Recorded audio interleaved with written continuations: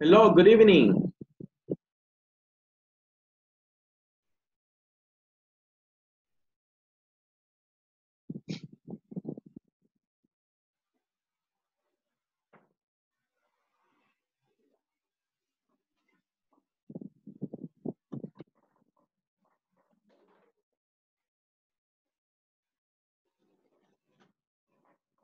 Good evening, teachers. Good evening, Alex. Good evening. Hello, Gerardo. Good to see you. Okay. Very good. Very good. So we're going to practice. Do you remember what we were doing yesterday? ¿Qué hicimos ayer? Vimos lo de los colores. Sí. Al principio de clase. Ajá, vimos los colores y después. ¿Qué vimos después? Algo bien importante. Los pronombres. Los pronombres. Very good. Yes. Good job. Good job. Okay. Let me see. Okay, ¿por dónde va la plataforma, Alex? La 4.13. Ok. ¿Y Gerardo? Yo estoy trabado ahí en la 4.11. Intenté hacer la 4.14, pero Ok. tampoco.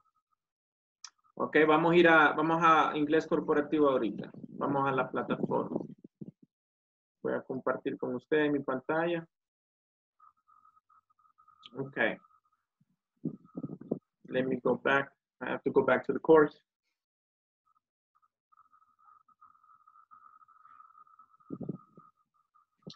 All right. Inglés principiante, módulo 1.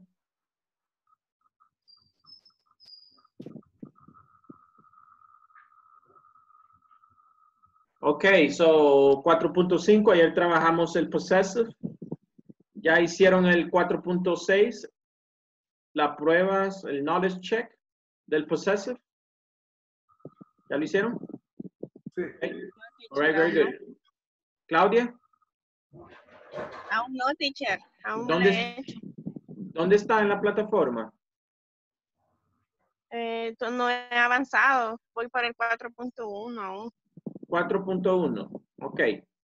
Solo nos quedan 4 clases, bueno, con la semana que viene, ¿verdad? Entonces tiene tiempo para actualizarse. Okay. Ahí están los videos de las clases y cada video tiene el título. Yo pongo el título según aquí en la plataforma para que puedan identificar. Ese video va con esta lección por si tienen preguntas. ¿Ok? Ok, so, vamos ahora a entrar a una lección. Bueno, antes de eso, quiero solo repasar rapidito el pronoun. Los pronouns.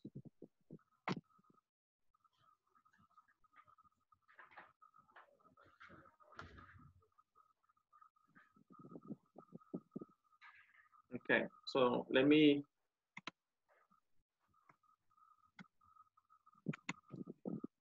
want to have a picture. Okay.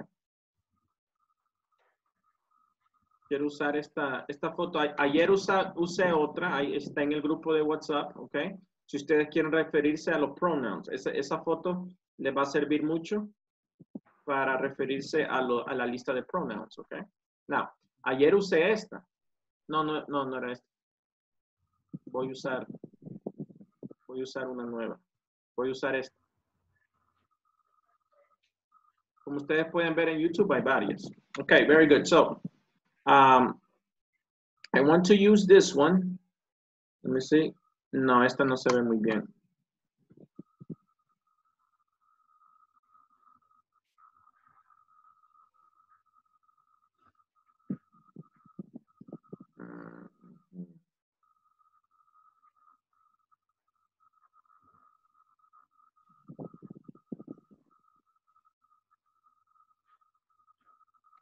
Ok, podemos usar esta.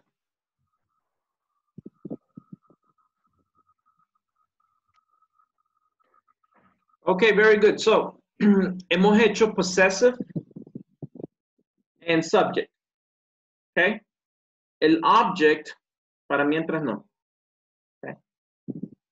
Ahí después estudiamos ese. Okay. So, questions. You can say, this is my car. Okay. So here you use my. Okay. Pero ¿qué pasa si yo pongo el carro antes en la oración? This car is, ¿cuál uso? No le escucho, Alex. Mine. Mine. Okay. Very good. Entonces aquí está el uso de my, mine. Okay.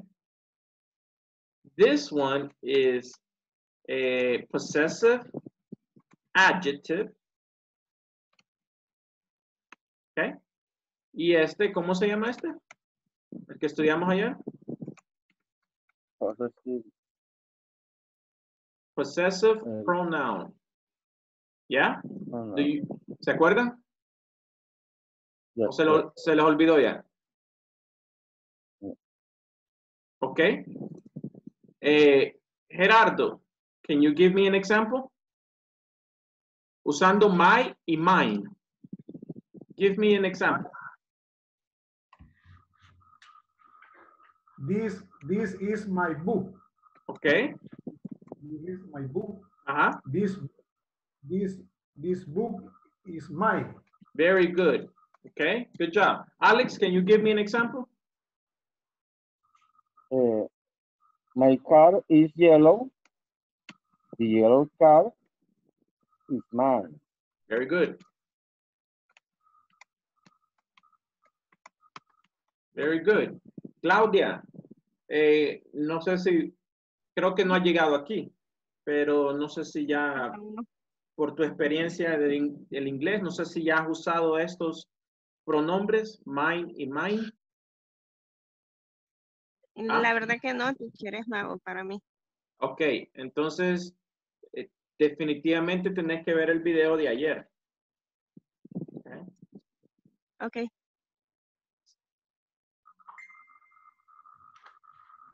Okay, so what happens if I want to use a hour? Alex, si quiero usar hour. Our computer is black. Okay. And now voy a usar hours.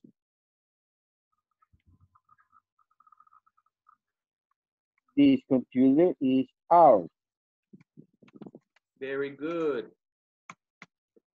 Mercedes, are you there? Rosalba, ¿está ahí?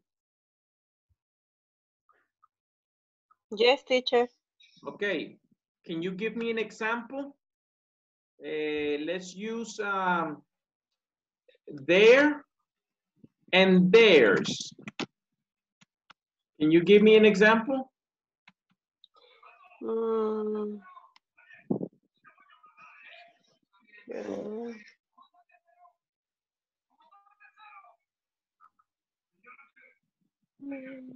Ok, otro más fácil. My and mine. Yeah, my cell phone is blue. Okay. And mine? The blue cell phone is mine. Very good. Okay, entonces es el mismo concepto con their and theirs, or ours and ours. Mismo concepto. Okay, very good. So, the blue cell phone is mine. Very good. So, remember this. If you have questions, you can see the video for yesterday. Okay? Porque eso es lo que hicimos ayer. Now, if you remember, the possessive adjective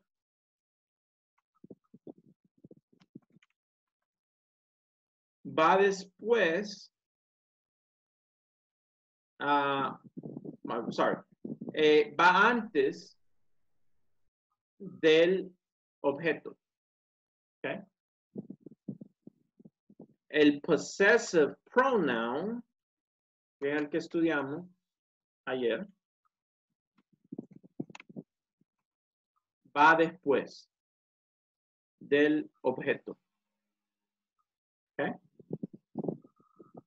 Very good. Aquí está cell phone, el objeto. Okay. Este es el objeto y va antes. Possessive adjective.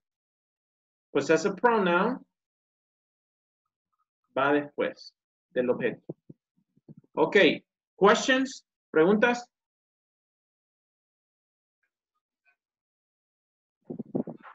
Teacher, Ajá. Póngame unos ejemplos con their y con el they y Y theirs. el ejemplo que le había puesto a Rosalba. Aquí está el cuadrito. Le voy a mostrar el cuadrito. Yes, they. Les voy a mostrar mejor el que puse ayer. ¿Recuerdan? Sí, lo tengo aquí en el teléfono. Perdón, me pasé. Este es el que pusimos ayer. Right? So, tenemos their and theirs. Okay? Their, sin la S, possessive adjective. Theirs, possessive pronoun. Okay, let's see. Example.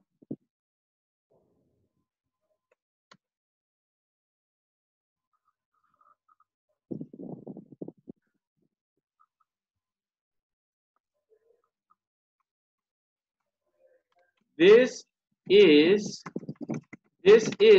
their house. Okay. There. ¿Cuál es este? Possessive adjective.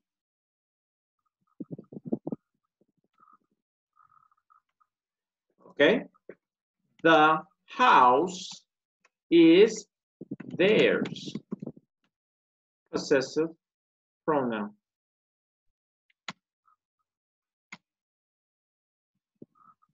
Okay. Very good. Ahí está. Okay. Thanks. Okay. ¿Preguntas? Questions? Very good. Okay. After this, I have a lesson. We're going to do a lesson. First, let me show you.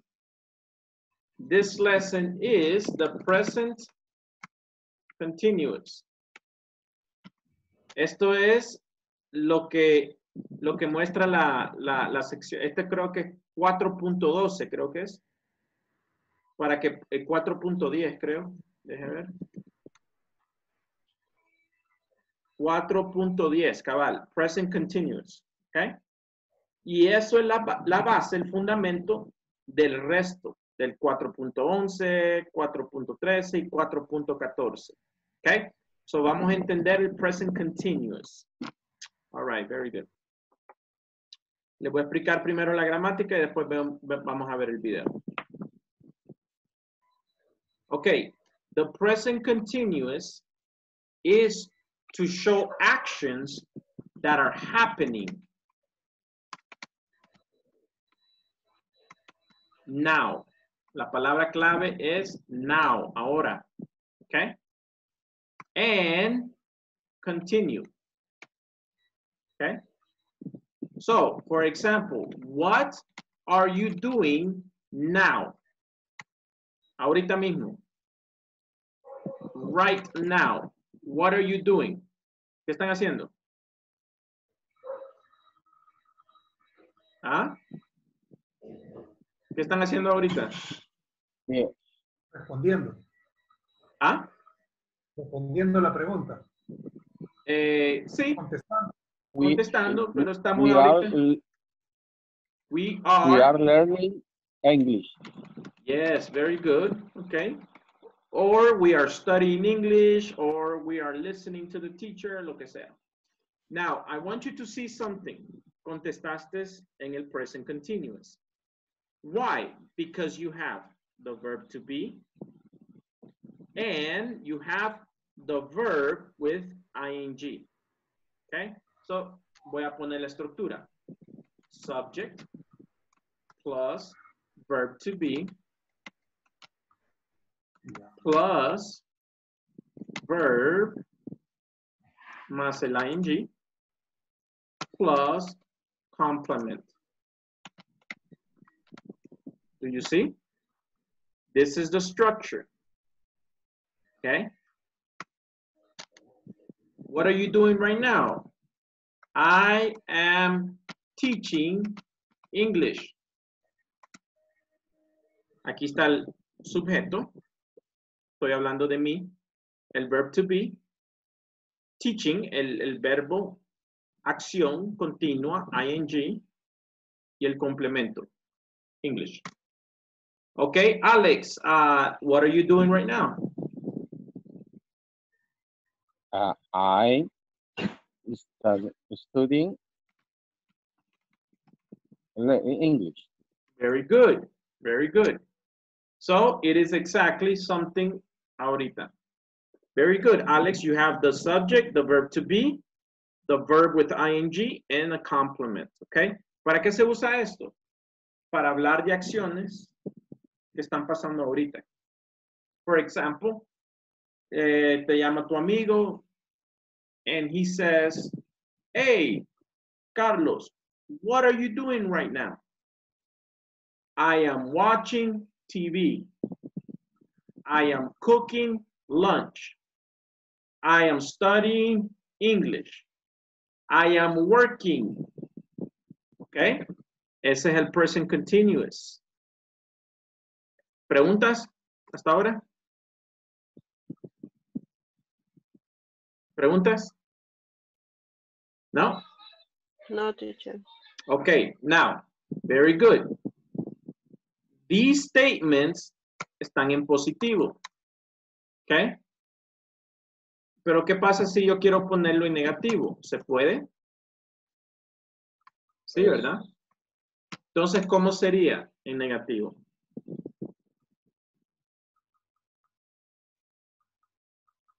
Agarra, I'm not studying English. I am not studying English. Okay. Is that correct? Yes. Yes, that's correct. Okay. Now, what about this one? We are learning English. Can you do it in negative? ¿Se puede hacer negativo? Yes? We are Yes. not learning English. We are not learning English. Okay, very good. Can you use contractions? ¿Podemos usar contracciones? Yes. Yes, okay. You can say, I'm not, or otra forma de contracción, no solamente esa. Are not, you can say, aren't. ¿Sí? Ahí está. You can use contractions. Yes? Good. Okay. Y si quiero hacer preguntas, si quiero usar este verb tense, pero en forma de pregunta, ¿cómo sería?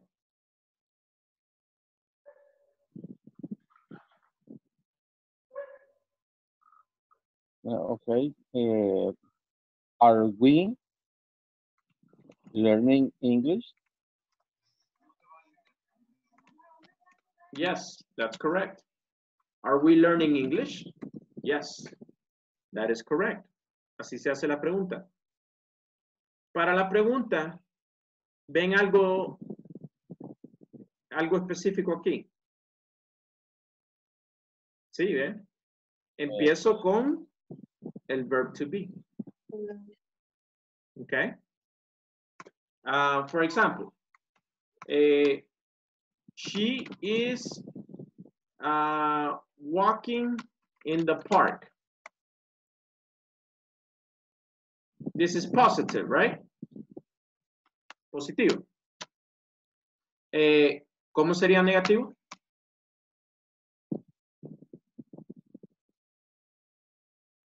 Negativo. She's not walking in the park. She's not walking in the park. Okay. Aquí puedo usar contracciones. Puedo contraer el verb to be con el sujeto o puedo contraer el verb to be con el negativo. Okay. Verb to be, allí en el primer ejemplo estoy contrayendo el verb to be con el sujeto, pero también puedo contraer el verb to be con con el verb to be. She isn't walking in the park. Okay, so pueden escribirlo de esta forma, las dos están correctos, o de forma larga. Okay, what about questions? ¿Cómo sería la pregunta?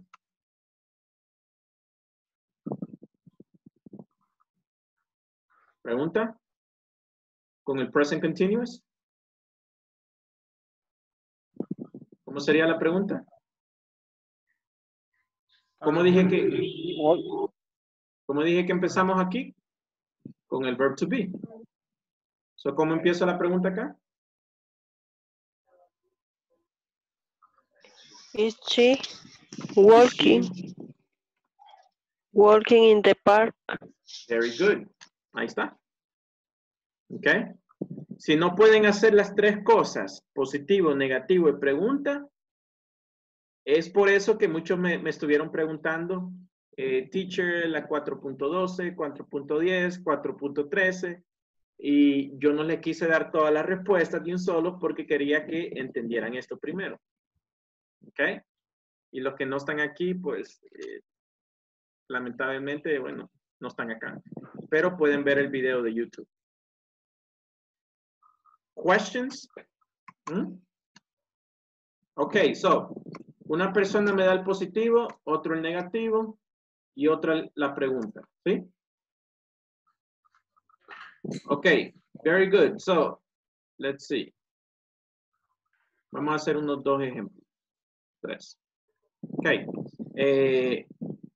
Positive. I'm eating tamales. I'm eating tamales. Okay, very good. Negative. ¿Cuál sería el negative? I I not am not eating. Okay, very good. And what about question? am I eating tamales? Solamente que aquí, esta no mucho se usa porque estás hablándote a ti mismo. Estás hablando contigo Are mismo. you Ajá, esa are es más you común. eating tamales? Esa sería más común, pero vamos a seguir el mismo flujo aquí. Am I eating tamales? Very good. Okay, that's the question. So, let's do another example. Positive. Wearing jeans. Ah, She's wearing jeans. okay. She is wearing jeans. Okay, very good. She's wearing jeans. Negative. She's not wearing jeans. Very good. Now, recuerden que aquí puedo hacer contracciones, ¿verdad? Puedo contraer el verb to be, she, and is. o puedo contraer is en not, etc. Y por eso muchos tuvieron problemas en la plataforma también, porque no estaban escribiendo la contracción correcta. Ok, very good. O tal vez la plataforma no estaba identificando la contracción correcta. Ok, question for this one. She's wearing jeans. She's not wearing jeans. Question. Is she not wearing jeans? Is she not wearing jeans? ¿Es necesario ponerle not para la pregunta? No. No. No, ¿verdad? Is she wearing jeans? Is she wearing jeans? Okay. One more example.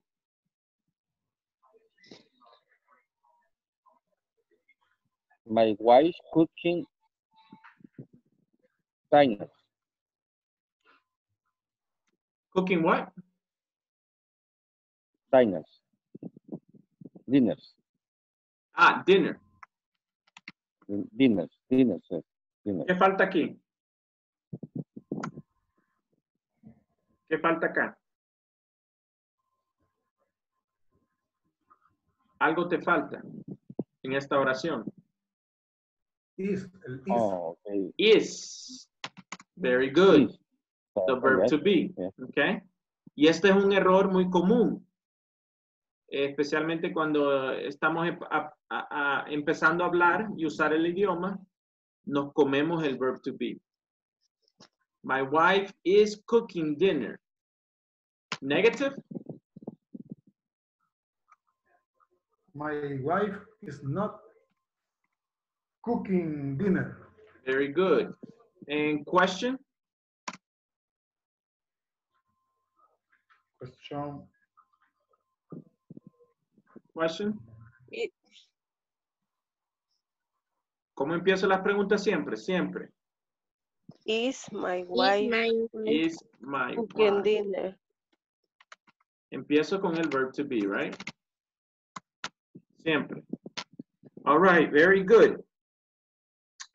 Excellent. So now you understand the past, present, and I'm sorry, the positive, negative, and question.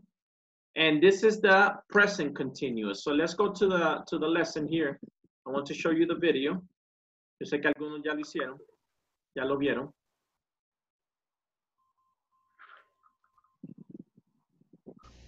Hi everyone. In this class you'll learn how to form statements using the present continuous. Let me first give the definition of the present continuous. We use the present continuous whenever you want to talk about an action that is in progress in this particular moment, right now. For example, I'm talking right now. I'm explaining.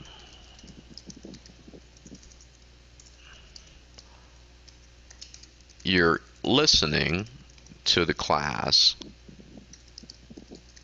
right now. Let me write a quick formula in order to understand how to form these statements. Subject plus verb to be plus the verb plus ing plus some kind of complement. As you can see on the chart, we will use the subject of the sentence plus the verb to be plus the verb in its ing form plus some complement in order to express sentences in the present progressive. On the examples, you can see the verb to be is contracted, and that's because when spoken, we typically use contractions. I'm illustrating the chart without the contractions to better understand the topic. So, as our examples show, you're wearing shoes. Okay. I'm going to go ahead and write that here. We have the subject, it's you, the verb to be, are, the verb plus ing, wearing, plus the complement in this case happens to be shoes. We're wearing shoes. They're wearing shoes. When forming negative statements, you will just add not after the verb to be. Let me give an example on the chart.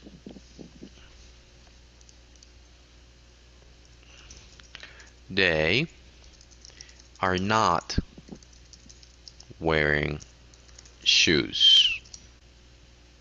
They are not wearing shoes. If we made the contraction, that'll be they're not wearing shoes. Finally, the conjunctions towards the right-hand side, and but, are used to give additional information or to contrast an expression. For example, it's snowing and it's very cold. That's giving additional information. I'm wearing a coat, but I'm not wearing boots. That's contrasting information. Now, I would like for you to give some examples of your own. Talk about the activities that you, your family, your friends, and coworkers are doing now. For example, Okay, very good. Very good, very good. So you saw the video, right? Let's use the present continuous, okay? Speaking, porque no los quiero aburrir solamente con gramática. So, speaking. Alex, tell me what your wife or your partner, what is she doing right now? ¿Qué está haciendo ahorita? My wife my wife is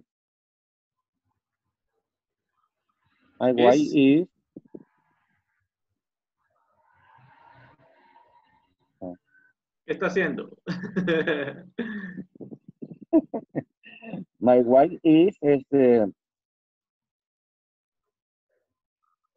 reading Okay, the book. okay, good. Gerardo, ¿quién está ahí contigo in your family? Mi hijo, What is your son doing? No le escuché. Pues. What is your son doing right now? ¿Qué está haciendo ahorita? Right now. What is your son doing right now? my son, my son that student, My son is studying. student, studying, No, ¿qué está haciendo? ¿Qué acción está haciendo ahorita él? estudiando, studying. Studying. Very good. Okay, Mercedes, are you there? Hola, sí, lo escucho. Okay, Mercedes. ¿Quién está ahí contigo ahí en tu casa, con tu familia? ¿Quién está ahí? Mi mamá y mi hermana. Okay. What is your mother doing? My mother is sleeping. Okay. What is your sister doing right now? My sister is studying también. Okay. Studying. Very good. Okay, so vamos a hacer ese ejercicio. Vamos a dividirnos en grupos. Quiero que vean quién allí, quién está con ustedes y pregúntenle al compañero, what is your brother doing? What is your wife doing? What is your husband doing? What is your sister doing? Okay? Ask them a question. You have to use the verb to be and ing, the verb. Okay? So let's go to groups and let's do some speaking.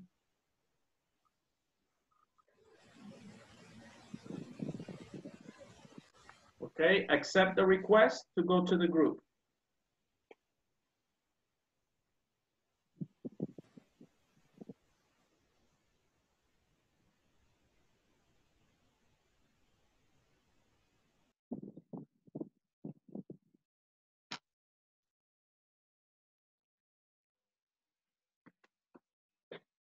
Oh, Juan, ¿está ahí?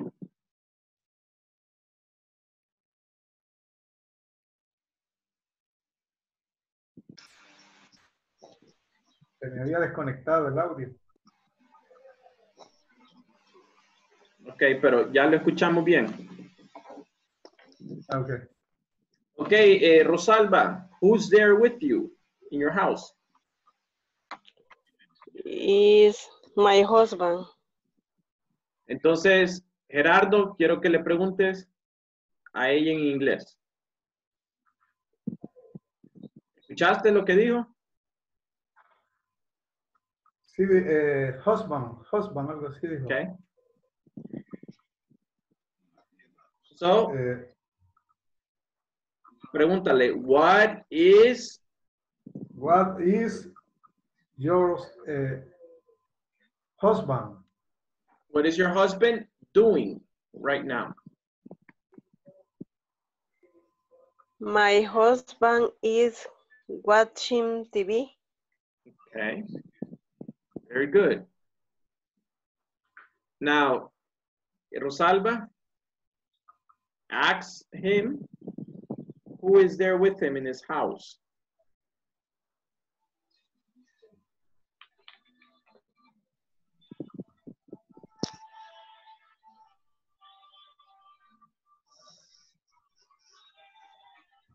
Okay, Gerardo, Rosalba, Who is, teacher?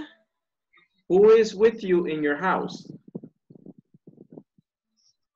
Who is with in your house? Alex. Gerardo. ¿Quién está ahí Gerardo, con, perdón. ¿quién está ahí con usted en su casa? Mi hijo. My ¿Quién más? son. ¿Quién más? ¿Solamente? Mi esposa. Ah, okay. So, Rosalba, ask him. What is doing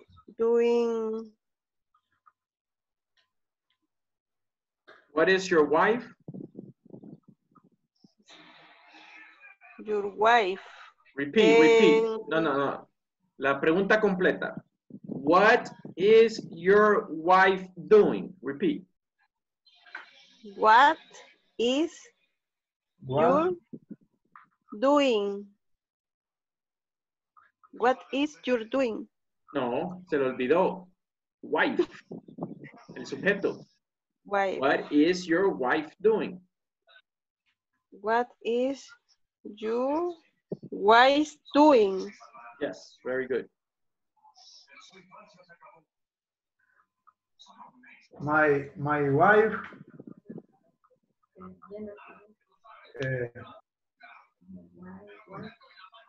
My wife. Viendo TV, pero no sé cómo se dice. How do you say watch? Watching. Watching TV. Repeat.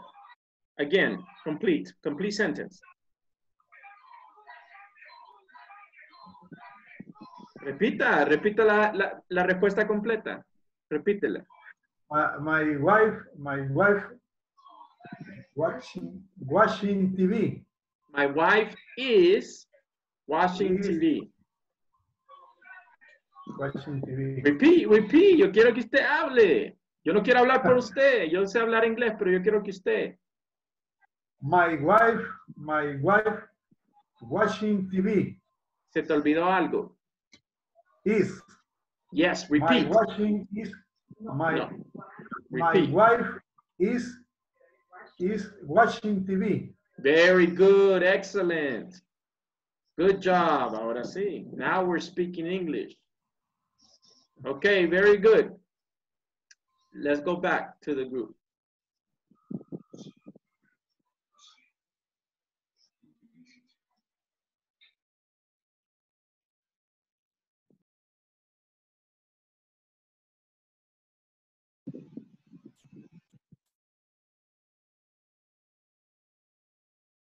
Okay, very good. Who else do we have? Juan.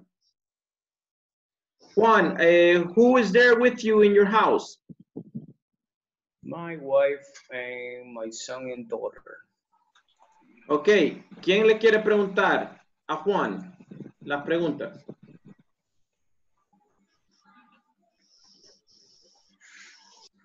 Él dijo que su esposa y su hijo. So, pregúntenle. What is your... Come on, hablen. English. What is your wife doing? Very good. Okay, she is watching TV right now.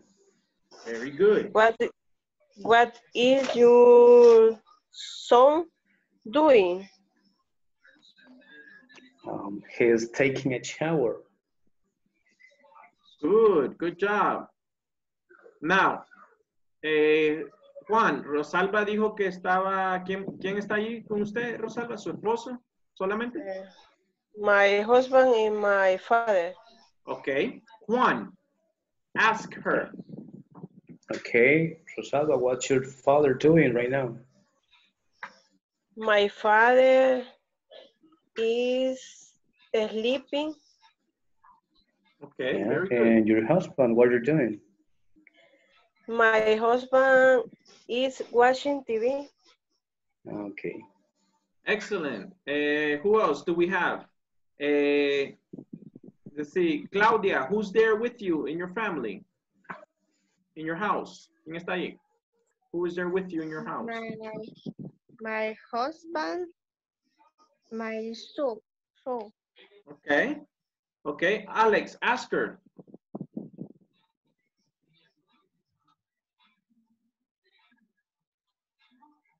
Alex, ask her the questions. No le escuchamos, Alex, porque está en mute.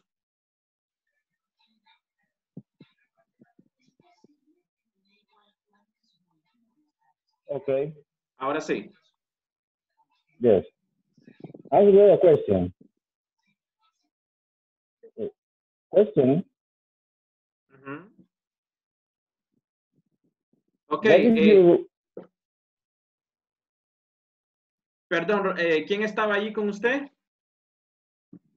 My husband y hija, no sé cómo se dice. Daughter. Daughter. Okay, so Alice asks her about that. Pregúntale. What is your husband doing? My husband is watching TV. Good. What is your son doing? Perdón, ¿cómo se dice? Hija. A daughter. My daughter and playing dolls. My daughter is playing dolls. Is play doll. Yes, my daughter is playing.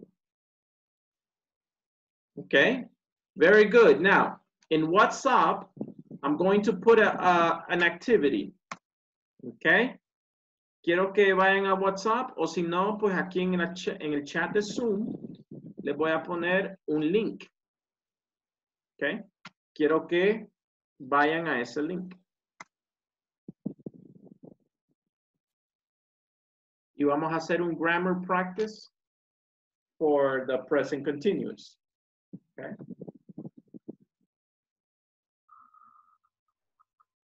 Rapidito, esto lo hacemos en 5 minutes, ¿ok? Juan, ¿ya recibió el link? Claudia. ¿Ya recibieron el link? Ok, ya están en la página. Ya están en el link. Ok, Todavía very good. no, teacher, no ha recibido. ¿Está en WhatsApp o está en el Zoom de chat? En WhatsApp. No, es decir, perdón. En el Zoom de chat ya lo puse, ahora lo voy a poner en el WhatsApp. So, cualquiera de los dos lo va a llevar ahí. Ok, let's go to the page. Ok, perfect. Let's go to the page. This is only, es un examen de 10 preguntas. Ok. And then you're going to check your answers. So, lo vamos a hacer en 5 minutos.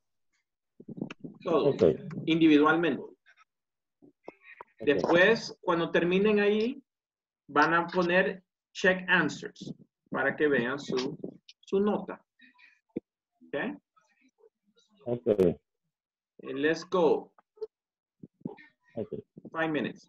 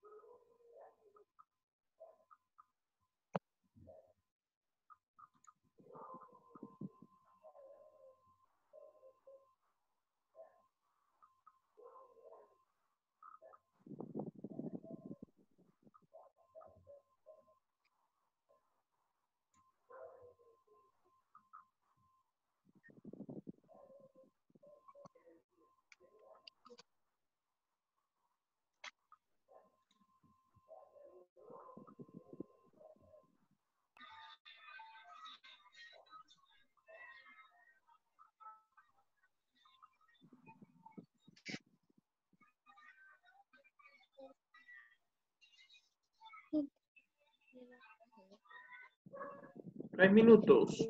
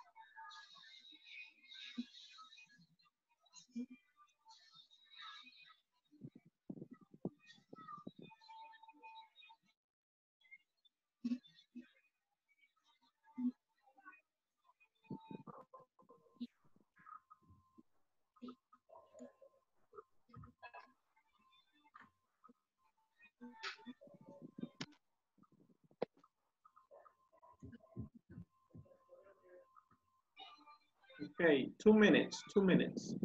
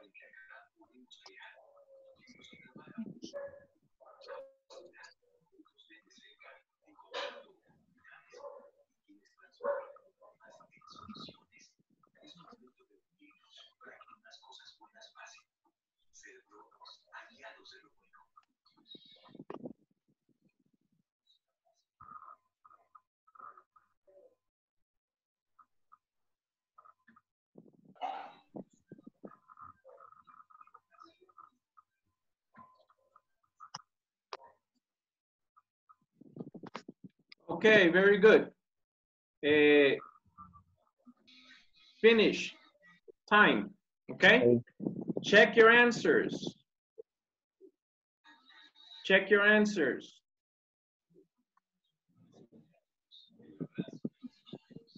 Okay? Johnny, Juan Valle, what was your score? How many did you get? ¿Cuál fue su nota? 100%. Very good, very good.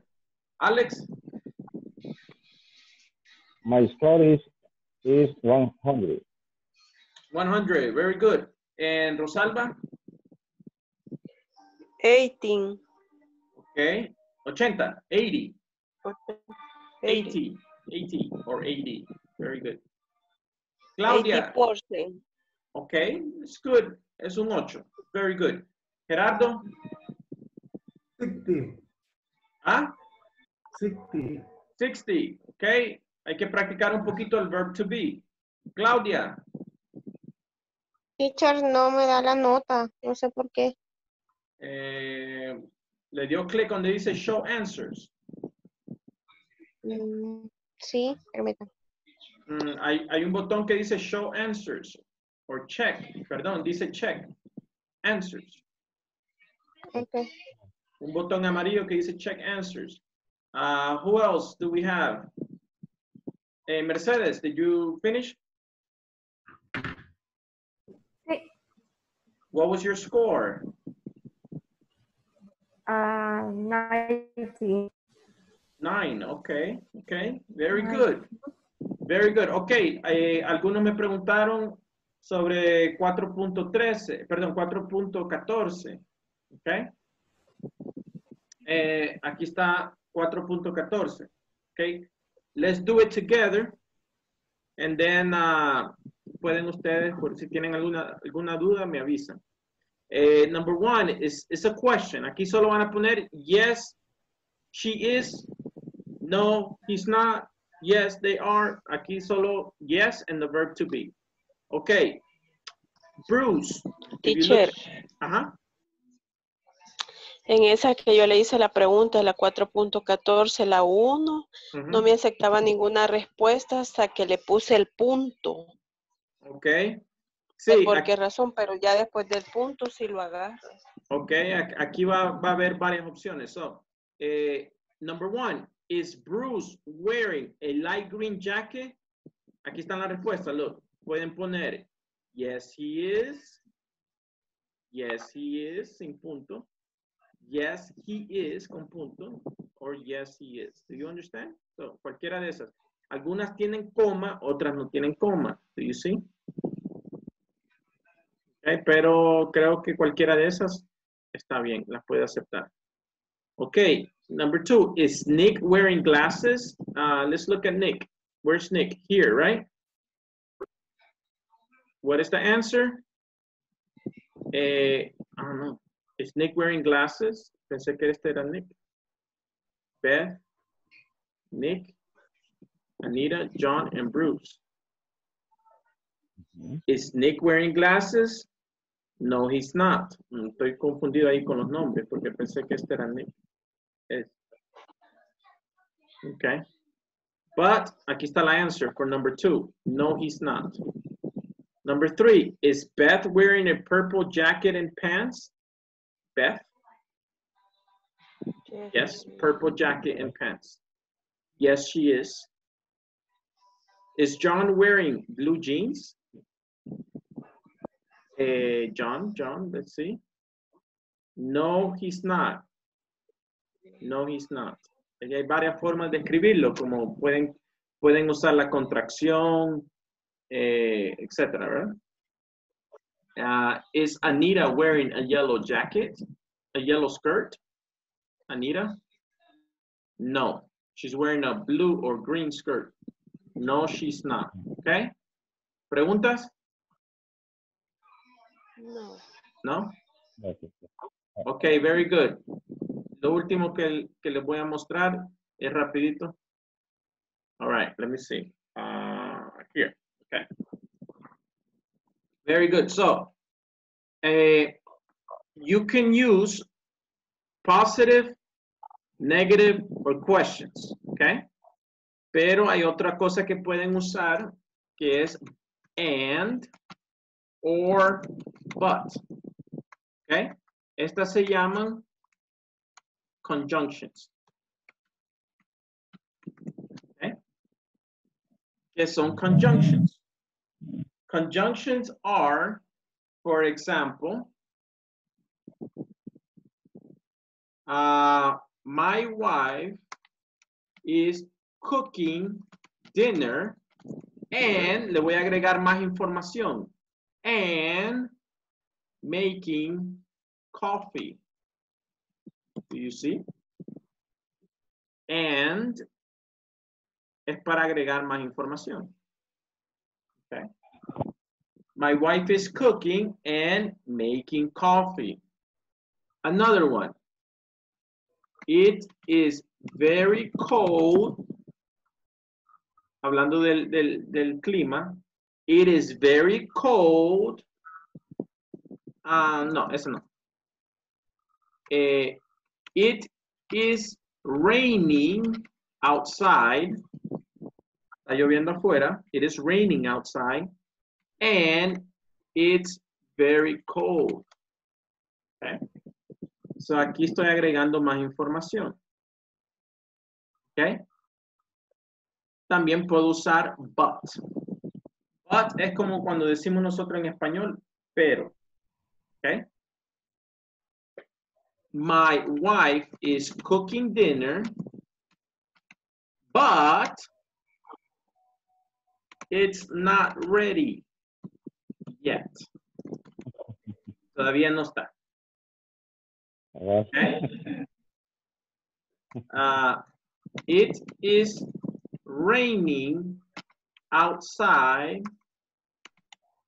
but it is good for the grass. Okay. Está lloviendo afuera, pero es bueno para las plantas, o la grama. It is raining outside, but it is good for the plant. Do you see? Okay. Yes. Very good. Okay. Yo les voy a dar 3 ejemplos, vamos a hacer, y con eso terminamos. Okay. 1, 2, 3. Okay. Example number 1. Ustedes van a usar and or but. I'm going to write the question, the statement, and then you finish with and or but, okay?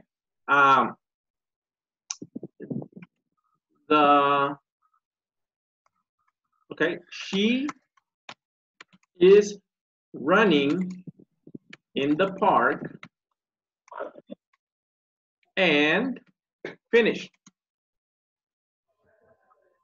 Give me more information.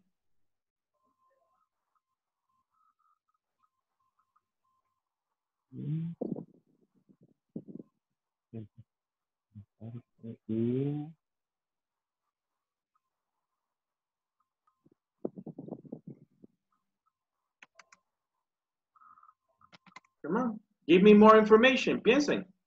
Give me more information. She is running in the park and talking on her cell phone. Or she's running in the park and listening to music. Okay? Give me more information. Okay? My husband is watching TV and give me more information. I'm eating dinner.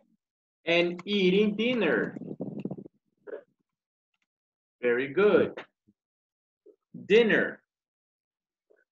Okay, very good. Let's see, one more.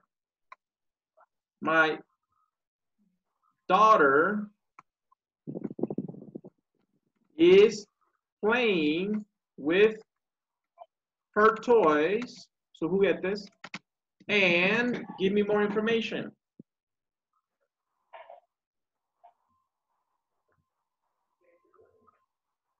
Alguien dijo que tiene una hija.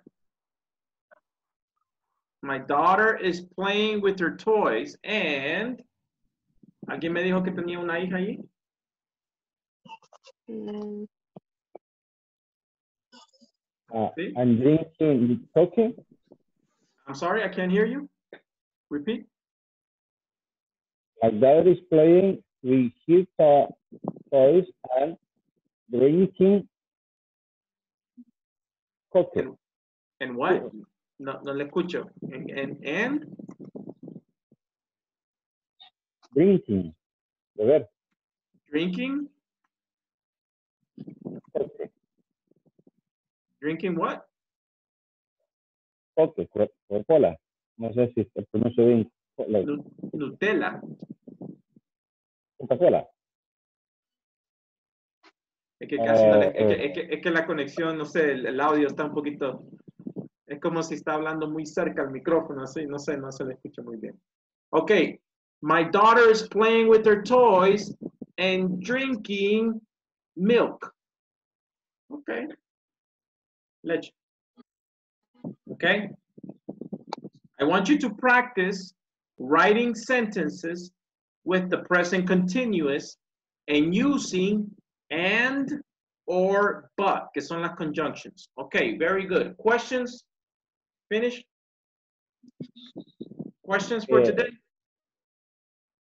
Si nos puede, tal vez por el WhatsApp nos puede mandar algunos otros links para practicar. Sí, se los mando, el present continuous, okay? Teacher, y esa página no la puede mandar, eso que escribió en WhatsApp. Sí, creo que sí.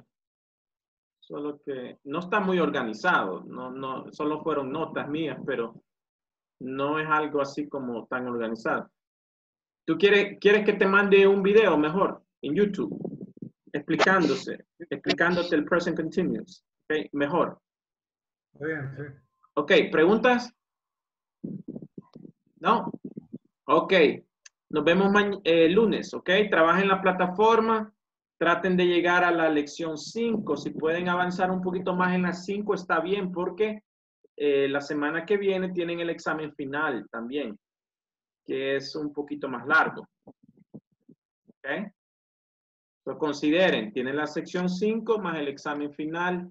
Deberían de estar todos ya en las 5, ¿verdad? Ok. Preguntas con ejercicios de la plataforma, me pueden escribir a mí. Yo ya tengo la respuesta, la answer, yo puedo ver las respuestas ahí y salimos de esa duda, ¿ok? Solamente que si es algo como que no hemos visto en clase todavía, pues me gusta solo ayudarles con una pregunta específica para así no dar toda la información y mejor explicar en clase, ¿ok? En el caso de que se quieran adelantar. Por ejemplo, ahorita si alguien me dice, teacher, el examen final, deme la respuesta. Mejor veamos la sección, terminemos la sección 5, ¿verdad? Ok, very good. Pero sí, recuerden que solo tenemos 4 clases, ¿verdad? Que nos quedan. Ok, I'll see you Monday, ok? Have a good weekend. Ok, teacher. Tengan buen fin de semana. Thanks. Ok, bye. Gracias. Bueno.